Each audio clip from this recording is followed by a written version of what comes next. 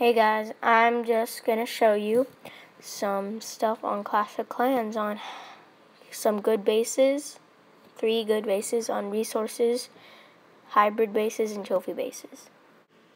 Alright, this is just the normal base that I would use just for trophies and resources.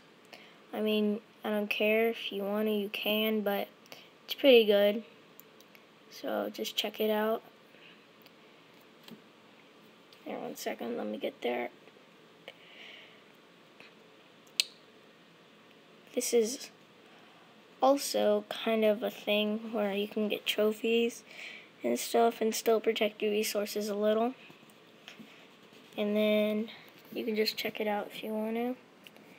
And then, yeah, just... Okay, this one here is just a farming and then a resource base. So you can protect all your resources all you want. And it works very well for me, so that's pretty much it, you guys. So